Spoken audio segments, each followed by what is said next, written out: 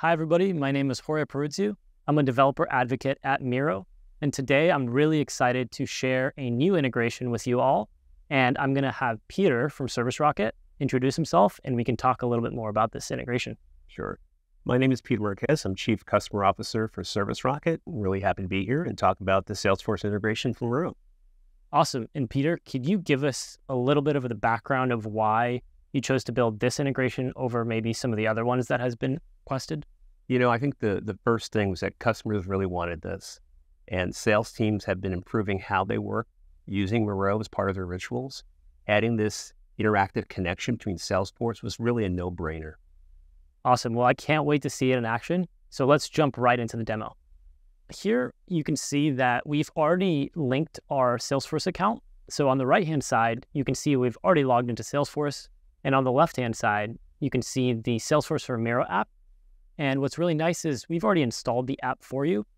And now what you can do is you can select an object type to import. So we're going to start with an opportunity here. And now we'll go into my opportunities tab within Salesforce. And in just a couple seconds, you'll be able to see that the app is querying my Salesforce account. And I'll be looking to import certain opportunities that I want to collaborate on within Miro. So we have 3 opportunities that we want to import. And in just a couple seconds, you'll see that these will be imported as app cards. And once they are imported, now we can collaborate on them within Miro with our coworkers and be able to see all these updates live in real time.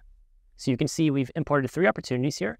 And now you'll know it's from Salesforce because it has this nice logo in the bottom right corner of that app card. And there in the top right corner, we can click and expand the app card, and we'll get the latest data from Salesforce every single time. And now we can edit within Miro. We can change the amount to be 99,000. And we can also change the name of the opportunity, just a slight update. But within just a couple seconds, you'll be able to see that reflected in Salesforce in real time. So you can see the opportunity has been successfully updated. And now we'll refresh the page within Salesforce, and you can see now that the opportunity has been updated, and also the amount has been updated to 99,000 as well. So that looks great so far. But what if we want to go the other way and we want to update within Salesforce? Well, we can do that too. All we have to do is click on the Edit tab, and we can change the amount within Salesforce. We can change it to 5,000 euros, and we can just update the opportunity name as well. And in just a couple seconds, if we open that app card again, you'll see that we grabbed the latest data from Salesforce, and we'll see that new opportunity name with the LLC there. And then also we've changed that amount to 5,000, and you can see it's all working in real time.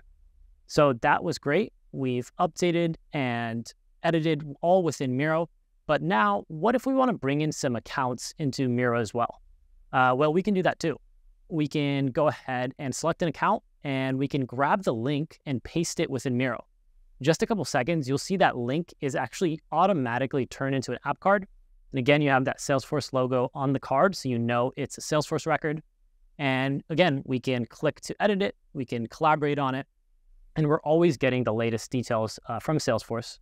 So again, now we have this account, and we can edit it like we have been before. We can change the name of the account, update it, and it should all be updated within Salesforce as well.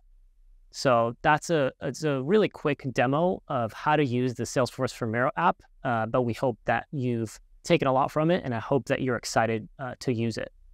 So now, Peter, do you have some closing words that you'd like to share with everyone for this integration? Sure. This is really just the start. We anticipate adding more and more features. We're hearing back from customers every day.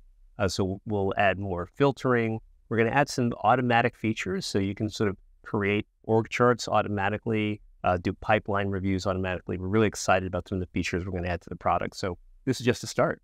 Awesome. And I know everyone's really excited for this. So I really want to urge you all to try it out.